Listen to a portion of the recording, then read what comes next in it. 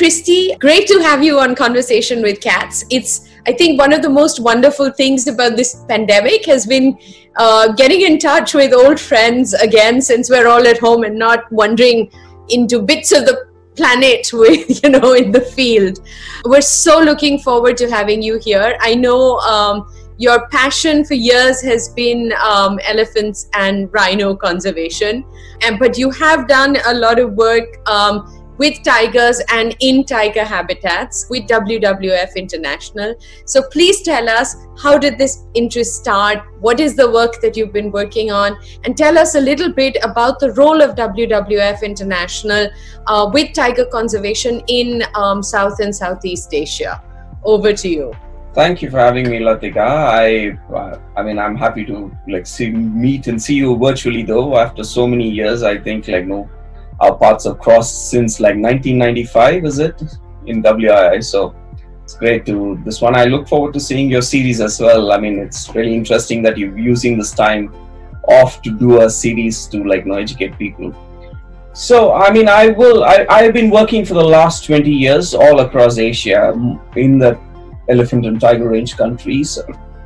I've pretty much been in every single country except for Russia, or in the tiger range areas for now. And during this journey, it's been wonderful. But I actually started my expertise is on elephants. I did my PhD on elephants from Rajaji, as you know, and Rajaji Corbett. And then I started this job running all of WWF's conservation work, coordinating conservation work on elephants and rhinos. And then around 2008-9, there seemed to be a lot of poaching going on. I mean, and not just of elephants, rhinos, but also of tigers. So I thought, let's look at something places that I knew. Is it true that people are all saying, oh, tigers are going to disappear within the next few years in most of its range and things like that? So I said, what does the data tell us? And so I looked at because I had been involved in Nepal, and in 2001, the Suklafanta was identified as one of the highest density tiger areas at that time. They recorded 28 tigers in a small area, which is about 300 square kilometers. And Kaziranga, the work in Kaziranga had not started. Kaziranga is known to be the highest density tiger area afterwards from the data, but this was definitely a place with a lot of tigers. And then then the civil war broke. There was a lot of poaching of rhinos and tigers going on here. And so when we looked at the data in 2009, when I actually started looking at it, there were only about 7 tigers left out of the 20. I mean, where it started with 28 tigers in a 300 square kilometer area, and it had come down to about 7 tigers. And the poaching was very rife. They were seizing a lot of snares, things like that. And this was one area where we had been investing on rhino conservation and tiger conservation as WWF. And I kind of felt, wow, this is really a steep decline. And of course, I went back to my old study site to because if you were, and Rajaji, as you have been, you see tiger pug marks in every single Nalla and Rao in Rajaji. When I was doing my PhD between 1996 and 1999. Anywhere you go, any water hole you go, you would see tiger pug marks. And the thing was, there was about 7 or 8 tigers that were recorded during that period. There was breeding, there were cubs were seen. Tigers have been photographed by people like Advait at kills. And then I started hearing rumors that tigers have disappeared in Western Rajaji. And we are talking just about Western Rajaji, from the area between Ganges and Yamuna, and near the Mohan Road.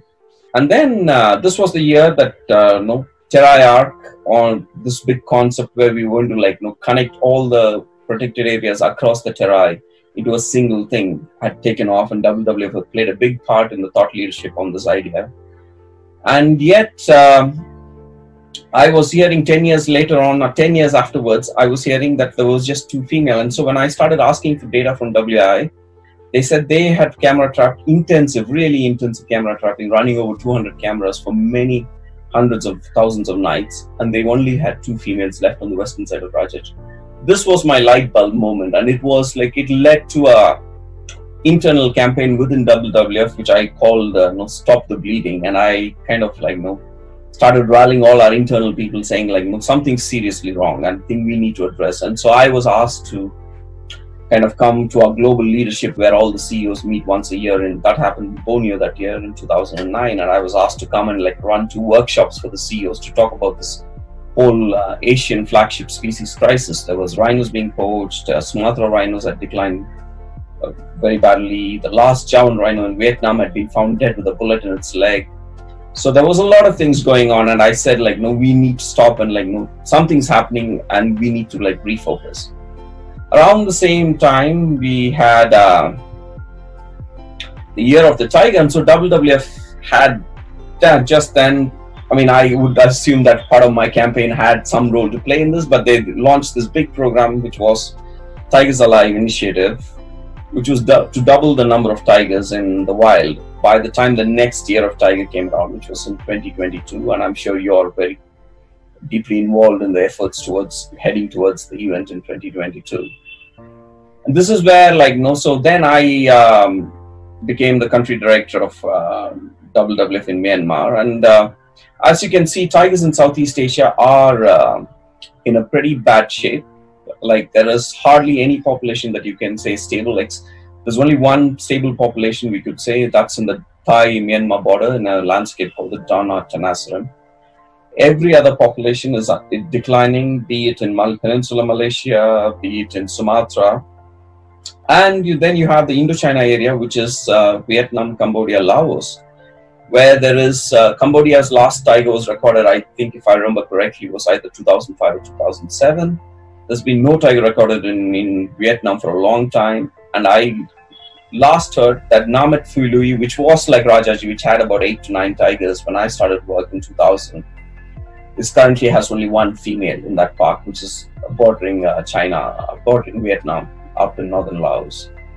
So there is a big crisis of tigers, on tigers going on in Southeast Asia. So in the sphere of work that I'm currently doing, I mean, I've of course spent 3.5 years as the country director of Myanmar, where we did a lot of work on the Dana Tenasserim landscape. And one of the main reasons why tigers are going in Southeast Asia is the snaring crisis, right? You have snares, any forest that's unprotected without patrolling, or even with patrolling, you will find snares. And a simple example I can give you, there's a small protected area called Hui Forest in Vietnam, community protected.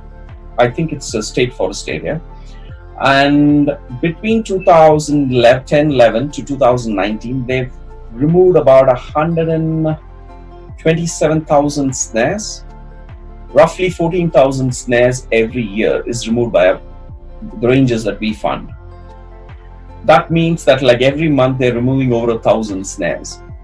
And in these forests, nothing can escape. And we don't have a 100% detection rate on snares. So imagine how many, whatever is left is killing. So they are basically, you have an empty forest syndrome. So that's what drives it. Like, no, so you would have tigers being victims in the snares, but you also have tiger prey being like completely decimated by the snaring crisis. And this crisis is the one that we need to address at this point in time, which is what we are focused on in all the sites we work in. And of course, as I said, the Dana Tenasserim is 183,000 square kilometer landscape. It's huge. It's stretching all the way from northern Thailand, Myanmar, down to the Malaysian, nearly the Malaysian border. It's got like, it's got almost all the cat species that have been recorded in camera traps. And it's got a tiger. It's got possibly the only remaining tiger population that's been stable or showing some levels of increase through dispersal. So you have actually tigers. That biggest source site, Weka Keng on Thai side, has been protected for many years by the Thai DNP with technical support from WCS. And this is the place where you have breeding tigers and you have tigers dispersing regularly out. And we now have evidence that tigers that have dispersed out of the source site have recolonized areas in Myanmar, for example.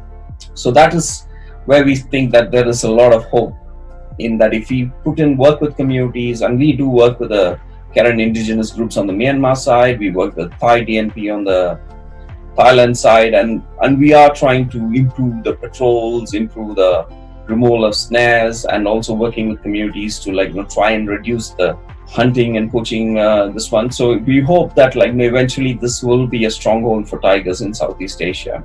The other big idea we have is our Eastern Plains landscape. This is again another huge landscape in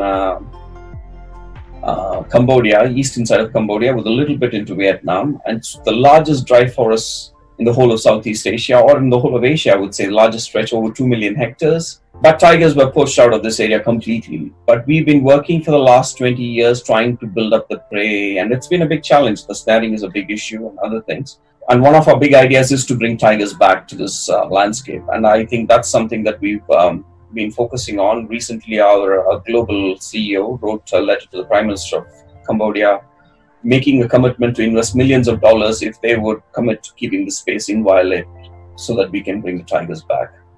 It's just been, with the poaching and everything, on an increase, especially for bushmeat during the pandemic time in India. We've also been really thinking about what we need to do. I was just talking to some friends who work in the field that you will know as well, and they were saying that there's concrete evidence that though tiger poaching itself is not gone up, but the lockdown of the last 3 months and the economic impacts of the lockdown are leading to a great increase in bushmeat poaching in India. So this is something that has been recorded and documented.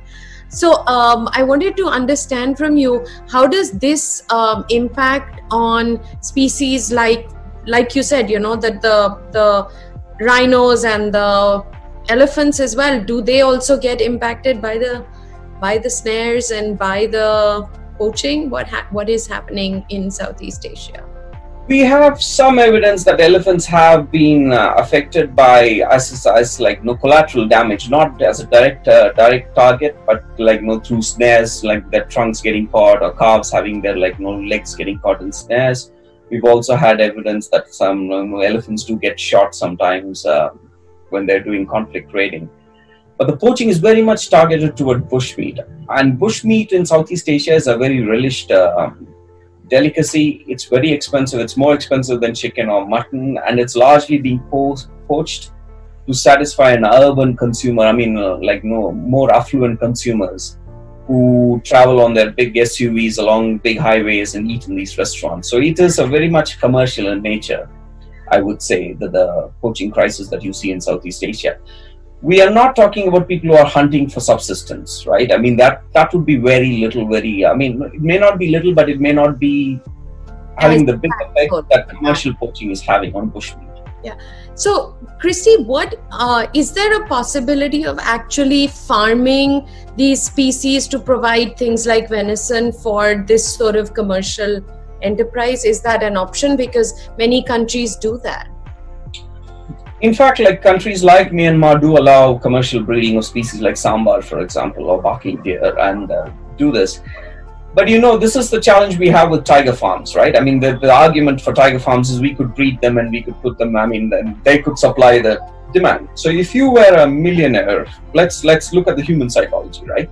Mm-hmm. If you were a millionaire, you go to a farm, you buy tiger bone or whatever meat, and you serve to your guests. And then you see a billionaire saying, I don't want to be with a riffraff and I want to do something wild. So in your dinner, you want a wild tiger. Right? So it's like somebody drives a Ford and somebody wants to show off with this BMW or a Ferrari. So okay. And there are just not enough species. So the wild species will always have a premium, because in people's mind, they think, even us, we pay more for country chicken than farm chicken. Right, yeah. Right? So that differential is always going to exist. Excellent. Okay, so I think this is a really important point to point out to people. The other thing that I was wondering is, today we have the perfect opportunity to actually talk about not eating bushmeat because of the spread of zoonotic disease like SARS, like Ebola, and now like COVID-19. Right.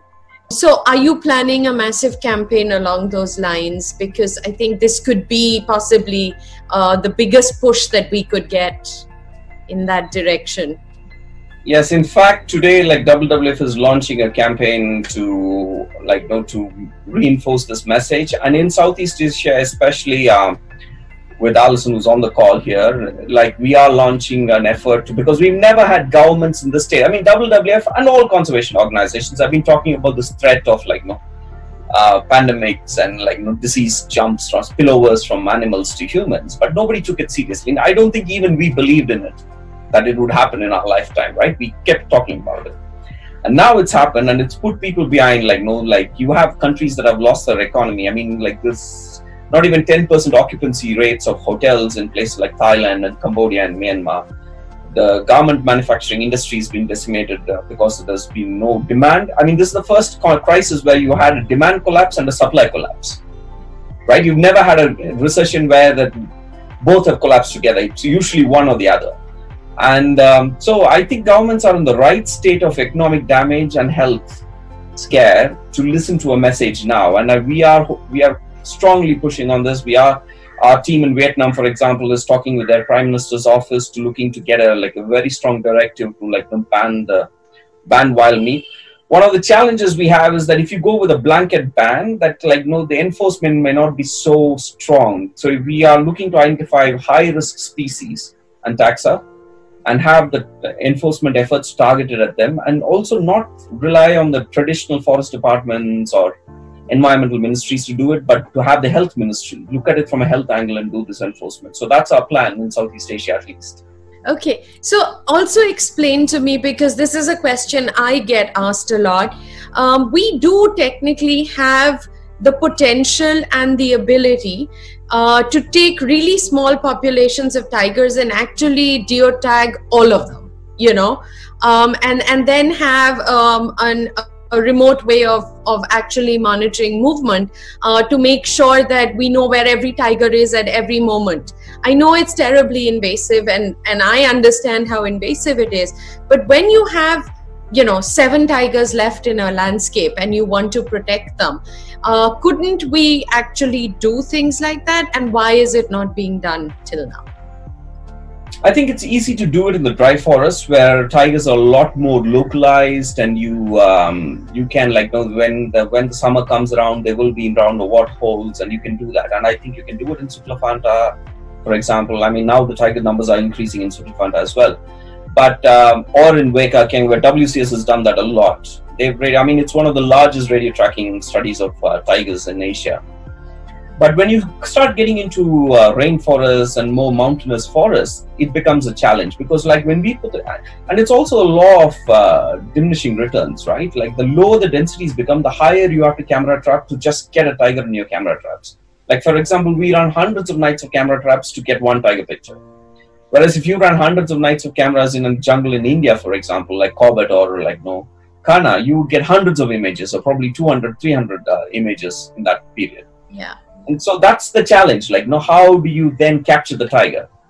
What about thermal imaging? So the biggest challenge with thermal imaging is that's restricted technology. And most of the countries we work in, we cannot export this technology to, right? We've tried. And even to try and get to test these things, we've tried. And when you buy them in the US, you have to sign a declaration that you won't export them out of the US.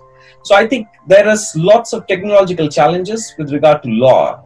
Bringing them. First, you have a challenge of exporting it from the country, and then you have the challenge of taking it to a country where you don't know whether you're legal or not. Okay, so I'm going to actually bring this point up, because I'm talking with someone this afternoon talking about the law, implementation of the law, and how the legal system can support or hamper wildlife conservation. So I'm going to bring this point up. So the point is, and to just sum it up, technology exists. We're lacking in political will. We also have country politics and legislation that may not allow us to use appropriate technology to take the steps that we need to take. Is that correct? It's very correct. And if you look at it so you just look at tigers, right? Yeah. Which are the countries in the world that tiger conservation has been successful? So you have India, obviously, you have Nepal, you have Bhutan, you have Thailand, and you have Russia. Yeah. To the 5 countries where we've succeeded. And why have we succeeded in India, Nepal, for example? Because you have a very strong civil society pressure, right? One tiger gets poached, the head of national park director's life is made miserable, right? So much so that in India, very smart people don't want to get posted as directors of national parks, because they know their life will be made miserable. It's on the news, it's on TV, it's on social media. You take Bhutan and Russia, for example, you have strong you have leaders who are very much invested in tiger conservation. They want to make it happen. Thailand has been a outlier, because you had one site in which the DNP and WC has invested years and years of effort to make sure the tigers really thrive there. And now the Thai society, since it's reached middle class, is very active on tiger conservation. So they are reaching what India has been like known for many years. So in Thailand, if a tiger gets poached or the news of some seizure happens, it's all over the news and there's huge pressure on the government. Like it's on social media. So much so the government actually thinks of it as a political problem. In all the other countries where we are struggling, tiger goes extinct, nothing happens. I mean, Peninsular Malaysia, Sumatran rhino went, that's gone. Not a single head roll. Nobody even got a tap on the wrist. So this is the problem, right? When you basically need the political will. That political will either comes from a personal political will, I mean personal interest like Putin in Russia, or you have the civil society pressure. If those two conditions don't exist, it's really hard to make tiger conservation happen. Okay, wow. Yes. So tell us something more. I mean, when you say that some countries are doing really badly, is it possible to actually reintroduce from captive populations? Are there captive populations in big enough numbers to allow rewilding of tigers? Because earlier, when we were studying, there was this whole belief that you couldn't rewild captive bred tigers. But now, of course, in India, we've actually proved that you can do it. It's not the ideal situation, but it can be done. So do you have that option in Southeast Asia? Many governments are talking about it. Like in Cambodia, they are talking about using captive stock. But one challenge is what captive stock? I mean, most tigers in captivity are interbred between various subspecies. And I'm a pragmatist. I mean, there was even an argument saying how can we bring in Royal Bengal to an Indochina? Like, for example, they were talking about taking tigers from India to Eastern Plains, Cambodia. Eventually, that's the discussion going on. And some people saying, oh, this is the Indochina tiger range and you shouldn't be bringing the Royal Bengal. And my thing is once a tiger is gone, how does it matter what subspecies you bring back? Yeah. I think it's you should look at the ecosystem function of that apex predator. That's what matters, nothing else. I think the challenge is always going to be how do you, if you fence a large enough area, I think you can succeed. But to bring it back to landscape level, I think you would need political will. You can perhaps succeed in a smaller. I think there is will in places like Cambodia for private conservation concessions, like the type of model that African Park runs. And I think it's possible if people have deep enough pockets, somebody big wants to invest in it. I think it can be. You can try that experiment. Perhaps it would succeed, and I would be very happy if it succeeds because having any tiger, whether wild or captive, is better than having no tiger at all. Fantastic. We shall remember that and see how we can do something with that. Okay, coming back to India, there's this whole hype about an actual counting of tiger numbers, and we've gone up and we've gone down, we've lost 2 and we've gained 3, and all this goes up. But from my experience, most of the tiger numbers that we get are from protected areas. And we're not really, we extrapolate to areas outside of tiger reserves, but we're still discovering new populations and sizes of new populations, especially in places like the Northeast. So do you think that we actually could have a few more tigers than we think we have? And that's why areas like Chandrapur now, there's this whole conflict, because there's so many man-eaters and there's this whole population spill outside of protected areas with no place to go to. And what would you recommend for places like that where you have this population spill happening? So, so India has 2 challenges, right? You have tigers, like you just described, living closely with people and people somehow tolerating them. But I think there will be a time when that fabric gets stretched beyond a point, and then you will have, you do see that when somebody gets killed, there's retaliation, poisonings and things like that. It's also a fact that there are more tigers now in India than when we were doing our PhDs, right? There are places with which we knew didn't have many tigers are teeming with tigers outside Corbett, outside several areas in Tamil Nadu, outside Mudumala Wildlife Sanctuary in the Thingamara area, which have all now been converted to wildlife sanctuaries. So that is definitely true. There are more tigers, and I think it's largely due to the extra protection that tigers have received within protected areas. Our biggest challenge happens to be Central India, which is one of our biggest populations, because that's where tigers are completely overlapping with people. So my thing is, I would look at so you have a situation like Rajaji, for example, Western Rajaji, which has no tigers at this point. Now the two females, one of them. So, and there are plenty of empty forests in Northeast India as well. And what I haven't seen is an effort, like a systematic effort to try and look at it as a long-term systemic problem, not just the 5 years some officer is there and interested, but to have a big vision which says in 50 years time, we want this habitat repopulated, rewilded with tigers, elephants, and other things that existed there before.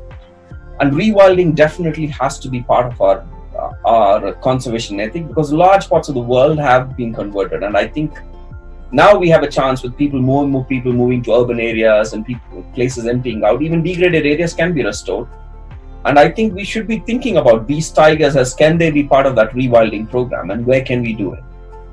But in the end, I think, I always say, in places like Sweden, the wolf kills sheep and they kill the sheep, the farmers kill the sheep back. In India, elephants and tigers kill human beings, and yet the government will not declare them rogue till 7 or 8 human beings have been killed.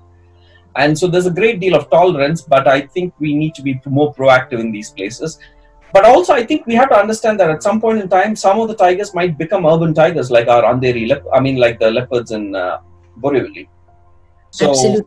Yeah. And they will learn to live. They will learn to live off goats and dogs and things, and we need to figure out the compensation mechanisms for the people living with them. Okay, so is it possible, Christy, for now, let's just talk about the Year of the Tiger 2022, to actually come up with a plan, say for WWF with many of its partner organizations like WCS, to actually come up with a plan showing a map, showing where we have high tiger populations, places where we could possibly reintroduce and move them to, and actually put this out to get public opinion on the matter and actually get pressure on the government to go ahead and do this? Do you think we could plan for that? I think definitely that's an idea, and you know that currently WWF, WCS is leading the effort actually, but WWF is part of the coalition with several other organizations working on tigers. They are doing the Tiger Conservation Landscape version 3 at this point in time. They're redoing that whole analysis, and you're probably part of that grouping as well. And that should be talking.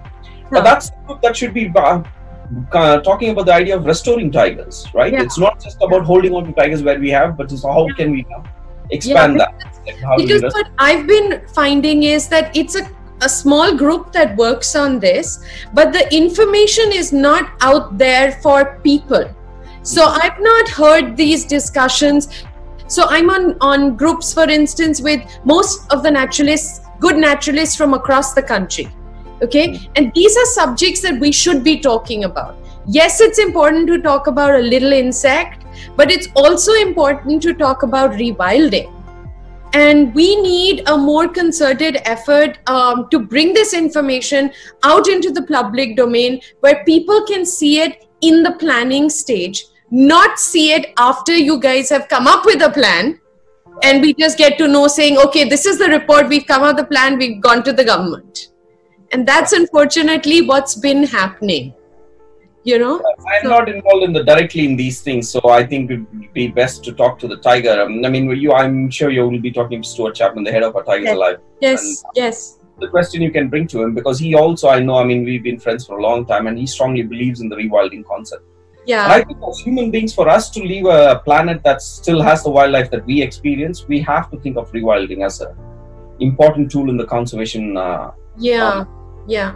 So there was also, I don't know if you know, but in the same Chandrapur area that I was talking about, absolute central India, the CCF has got so desperate because of the spike in human conflict that he's actually talking of relocating 50 tigers. He's talking of, if we can't relocate them, can we sterilize them? Have you seen all this news? No, I'm not being party to this. You need to look this up. It's quite extraordinary that this conversation was taking place, but it's actually really scary, Christy, because not more than 10 days ago, 11 people being killed by tigers in one day. Not over an extended period of time, but in 24 hours. So the spike in human conflict has been huge. And then, of course, there was this whole conflict with the poor elephant in Kerala, and you must have read about that. And the fact that people are now resorting to homemade firecrackers and bombs, and I've seen that being used in Madhya Pradesh a lot. So do people actually use things other than snares? I mean, is human conflict a problem in places like Myanmar? How bad is it? Or are these populations more in isolated, remote areas? Human elephant conflict in most of Southeast Asia, in more advanced countries, they use more like sometimes they might use guns and other things. In other places, they will use more crude explosives in in places. And they put them in fruits, for example. And the elephant goes and eats the fruit, or they use pesticides in fruits. And I know in Northeast India, pesticide has been used to poison elephants, and you had whole groups dying back in 2001 thing. I haven't heard of recent incidents in Northeast India, but I'm talking back in 2001 when I was still working in India. And I think this is, it's a challenge that we have, and I think governments everywhere are struggling. They see conflict as more reactive everywhere, governments, and I think what we need to change the mindset is governments need to become proactive. They actually need to have whole units of conflict mitigation. I think one of the states that really has it really well is North Bengal, for example. Years ago, I've seen them very proactively deal with the conflict, which is why they were around. That population has been growing for years now, feeding on good crops, because they live in such tiny fragments of forest, and their main food is actually rice and wheat and other things. So I think that's the challenge, and I don't think we've cracked that yet. It's also a challenge in poor countries. What do you invest in? Because this all costs money. And I think there is a need for a rethink on how we deal with conflict, because currently the entire conflict spectrum, whatever it is, so it's snow leopards or tigers or elephants or bears, it's all reactive at the moment, and we are not thinking about and also out of the box innovative solutions like you talked about geotagging. Could we set up geofences? I mean, for my dogs, I have an electric. Yes, absolutely. We train them not to go near the rabbit cage because they've been killing our bunnies. Yes. Yeah. So they you see them avoiding the rabbit enclosure when they're walking past. So I see no reason why we can't try it with larger mammals, because it would mean saving the animal from dying and saving humans from dying, or preventing crops from this one. But these are radical solutions immediately. The problem is you'll have all kinds of animal rights people who poorly understand science and things like that coming, and then they all come at different angles. They're all passionate people, but the thing is, when they don't understand the issue, then the whole thing gets clouded, and then it goes to the court in countries like us, and so it's messy. And I think we need some kind of, like you said, I think a dialogue with including every stakeholder at the table might be the way to start it. Fantastic. Okay, so going completely to a different direction, because this is again something that's very, very important, and unfortunately, though it was gaining momentum, it suddenly got put on a back burner because of the COVID pandemic. Climate change and global warming. Tell us what WWF has been doing to combat climate change and global warming and its impact on species like the elephant, like the tiger, like the rhino, which are, umbrella species for a habitat. So how does it work? So one of the things, I'm not a climate change expert. I know the basics, but not a climate change expert. But so we've been looking at adaptation as a way to or mitigation as a way to deal with it. So for elephants, for example, one of the big issues we had in Kuiburi National Park in Thailand was the elephants used to go outside to drink water from the reservoirs and things like that, and would raid the pineapple crops, for example. And so during the dry season, what we in the project we did was we created salt licks, but we also created whole water holes right next to them. This area was just outside the national park, but still considered to be part of the national park in terms of management. So you were allowed to do things. So they took an approach where they considered lantana as crops that we don't want and grass as crops we want. So they brought in big tractor tillers. They basically sowed and planted grass. They planted exotic grass species that elephants can still eat. And so this really resulted in a 50% drop in elephants going out and raiding. So you could already see that in the dry season, if you provide water and if you provide food, the incentive for an elephant to take the risk of going out and being chased and being shot at, it realizes it's a smart animal and it doesn't want to go through that when it can satisfy its needs. And so those are the things. And we are also like working in several areas, looking at impacts. We are engaged working with scientists in modeling like what happens to like species as climate change takes hold. But it's still a very it's still what I wanted to say was that this discussion is still at places where it's still very scientific and technical nerds and wonks speaking. It's not yet been translated to actually things that's like the problem. I think that's the biggest issue with that I've been discovering while doing this series, because all of us talk in scientese and we're very happy with it and we have access to all of this. But if as a layperson you even go online and you want to access a publication, many journals are just not available. You just cannot access information. So I think that's why a lot of people resort to armchair preaching and coming up with their own versions of things, which is, like you said, not based on a sound scientific foundation, and therefore things go into these weird extremes with everybody shouting. So is it actually possible for organizations like WWF to increase the amount of information they are putting out for people to see, and act as a coalition point for getting all the information together and putting it out, on these issues? I think it's a very valid point. I think we already do quite a bit, but I think this is a very valid point, and I think I will take it back to WWF, to our climate program, and say what can we be communicating in more simple language, and how as related to species. I mean, I have a colleague in the US called Nikhil Advani, who works on this a lot in both in Africa and Asia, and he's looking a lot at mitigation and adaptation. So he's another person I can introduce you to. I would love that. Yes, so great. Actually working on specific projects that deal with this and looking at what happens and modeling how to do this, but having a field component so that you can actually test what you're seeing. That would be amazing. We've also been looking at, I mean, I don't know if you've been keeping abreast, but in India, we've had, a lot of national parks in the news in the Northeast recently. And you've seen what's been happening with the oil spills, and, you've seen how 2 or 3 major national parks in the Northeast are under threat, either from flooding because of the creation of dams, or from oil spills.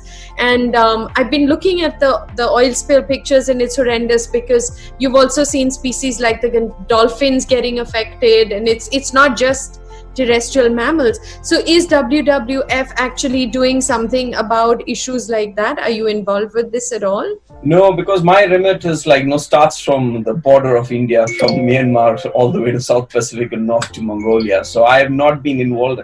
I mean, I've been involved because Kashmira yes. has been filing legal challenges to it in a personal capacity. But I'm not aware exactly what the WWF India program. I'm sure they are because they are present in Northeast and they are working on these issues.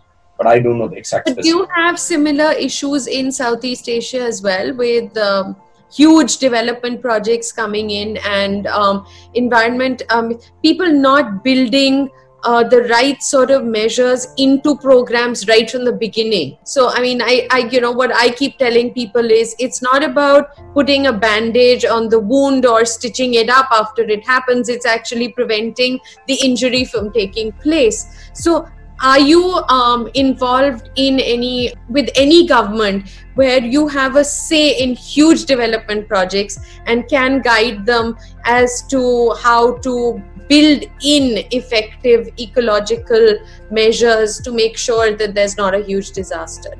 Do you do that? So I don't know whether we have a say in it, but we are engaging with all governments. Every country we work in, we are looking at large infrastructural projects like dams, roads, and things like that. In Myanmar, there's a road that runs from the Dawei port to Kanchanaburi in Thailand. And so we've been working very closely both with the authorities on the Thai side and the Myanmar side, and helping them with their environmental impact assessment, comments on the environmental impact assessments. And clearly many of these assessments fall far short of what would be ideal. And so we provide data, like we do camera trapping, for example, and we provide them data of the presence of animals. We give them comments. We tell them in mitigation, what kind of structures do we need, and we've done a lot of modeling looking at animal crossings, for example. and saying like, no, where we could do that. In Cambodia, the WWF worked a lot with the government to convince them to put a moratorium on the Sambor Dam, which is now under a 10-year moratorium. It was supposed to be started this year, and that would have like really had a huge impact on the Irrawaddy dolphins in Cambodia in the Mekong. And so there the argument was we presented a lot of alternatives, and we brought investors to a renewable energy summit, for example, that WWF co-hosted with the government. And so eventually the government decided they would put a moratorium for now. And we think in 10 years we would have the technology and things like renewable energy would become so cheap that it would not make sense to go down the path of dams. So I think we basically bought ourselves a thing. But we also have challenges. I mean, there are some strong governments which don't want to listen to you. We talk to their investors, but if the investors come from China or this one, we talk through our office in China. If they come from Singapore, we talk through our offices in Singapore. So because we have a global presence, we do a lot of working in the background, right? We are not the guys who are out there with the banners shouting against it, because there is a role for them. Absolutely, there's a role for them. Yeah. We see our role as more working with the government and trying to convince in the back rooms rather than taking a public stance on many things. So you work to change the system within the system, not again. There have been instances when we have not been successful from within the system, and then we go out and campaign. But we give it a full try. We go through the whole range of being a responsible global conservation organization. We feel that we have to go through the entire, we have to have all the options on the table and not just one. Okay. So the other, I mean, I think, you know, one of the other things that strikes me about Southeast Asia is that most people would go to Southeast Asia for tourism, but other than, you know, somebody saying, okay, I want to go to see orangutans or something, people don't really plan a trip to go to Thailand to see like a tiger. So how much role does tourism play in wildlife conservation in Southeast Asia? Is there a huge role? Yeah, you've come to my favorite story in about tourism in Thailand. So I went to Kengkrachan National Park and Kuiburi in 2004 or 2005 was my first trip. So there is this place called Pananthung, which is now closed. That part is now closed for public, but that used to be open for public till about 3 years ago. And it's like you climb the mountains, you climb up the mountains, and then when you're up there, when you wake up in the morning, you wake up to the calls of the gibbons, and you wake up and you see the entire forest under your feet covered in clouds, and you see the hornbills, you know, flying over that. It's a fantastic sight to wake up to. And in 2005, I remember, and there was one tourist who was a hardcore birder who had pitched a tent, and we were out there on Pananthung. And I have to say, 4 years ago, I went back to the same site. There was 150 cars on that, SUVs on that plateau. And the tents were pitched night, and you couldn't get out of your tent without stepping on somebody else's tent. So it's huge, and I mean the wildlife tourism has really exploded in Thailand, and a large part of it is driven by domestic tourists. It's not foreign tourists. Yeah. Just like in India, tiger tourism is driven by photographers and domestic tourists. So I think where people have started seeing animals, it's really exploded. Local communities are benefiting from it. I mean, in Kuiburi National Park, when I was talking about this water and salt lake and things like that, the elephants are easy to see now, and so the local communities now rent their jeeps, act as guides, and they're earning money from those things. Of course, COVID has now put a stop to all that stuff, but hopefully it'll all come back. But in Thailand, it'll probably come back faster because it's totally dependent on domestic tourists rather than foreign tourists. So I think if you can and that's a good example, and we have also seen that happen in Vietnam with primates, some of the primates, because Vietnam has these 17 species of endemic primates, right? And so people are starting to see, but it's a whole cultural shift. First you have to become more affluent, and then you want to you start seeing, that's the shift that's happening slowly. Wow, fantastic. Okay, because that's good to know. And it's also, so yesterday I was talking with someone in the US, and we were talking about the small populations of lions in Africa in countries where there is desperate need of tourism, just to give them that little bit of a boost, saying, okay, the world hasn't forgotten you. We remember you exist, and we're willing to come in and give a little bit to the community because we're visiting you. So I think it's a really good point, and I think people need to understand that they can plan these trips now to places like Southeast Asia, which are not, the other end of the planet, because people are traveling like to South America, which are huge long flights, which may be a difficult thing, but here we're right there and we can go easily, and we can have these holidays, which are, longer period holidays. And so now tell me, what is the situation with WWF and this whole talk of COVID spreading to wildlife?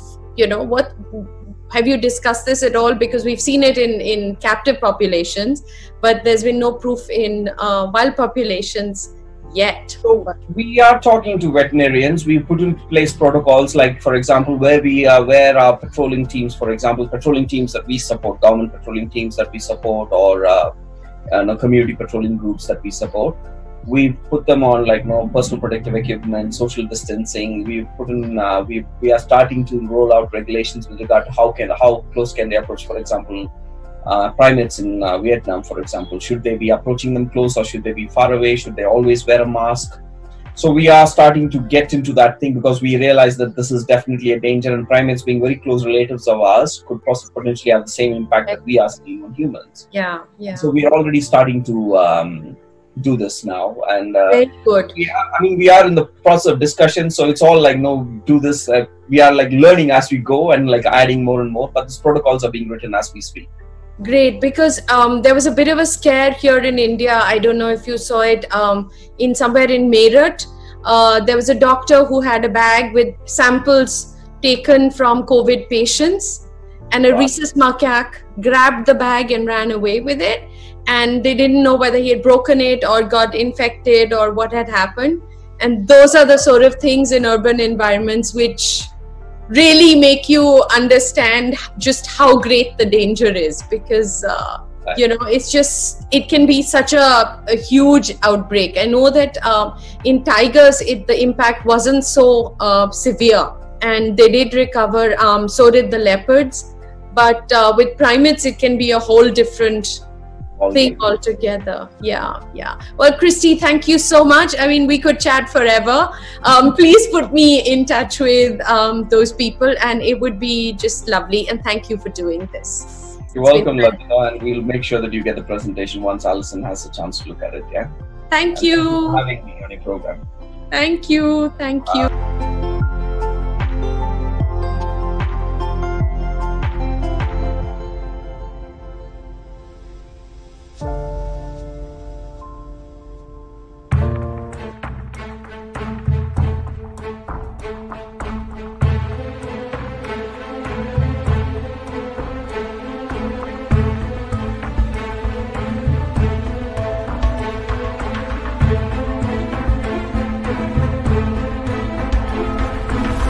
When we are relocating, our focus is, I don't know what is going to happen next day.